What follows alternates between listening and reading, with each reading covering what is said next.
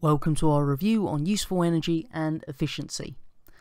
First thing we need to understand are three key terms. So we've got useful energy first of all, which is the energy that we're going to be using for a designated purpose, and that will be revealed in the question. We've got wasted energy, which is the other forms of energy that we're generating that are not being used for that same purpose.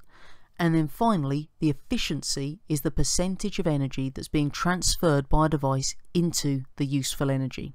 So it's basically looking to see how much of the energy we're actually getting for the job we want to do. One way we can show this is through the use of something called a Sankey diagram.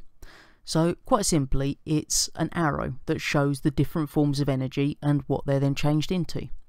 So what we need to remember is if we're asked to draw a Sankey diagram on the exam paper, then the width of the arrow represents the amount of energy. So do make sure you remember that fact, that if you're asked to draw one, make sure the width is representative of the energy. So use a scale. So what we can see in the diagram at the bottom there is we're starting off with 1,500 joules of electrical energy in our light bulb, and that's going to be converted into 300 joules of light energy and 1,200 joules of energy being changed to heat. So what we find there is that the useful energy, because it's a light bulb, is the light energy. The wasted energy is going to be the heat.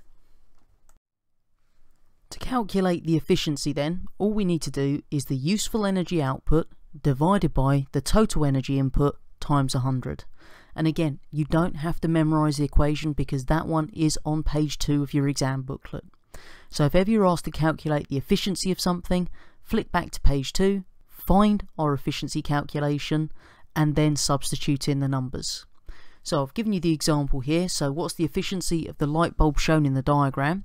Our useful energy, because it's a light bulb, will be the light energy, which is 300 joules, and we've got 1,500 joules of the total energy supplied. So all we do there is useful divided by total, so 300 divided by 1,500, and then to get it as a percentage, times it by 100. So it would be 0.2 times 100 gives us 20% efficiency. So what we can see is, in reality, the light bulb is not very efficient.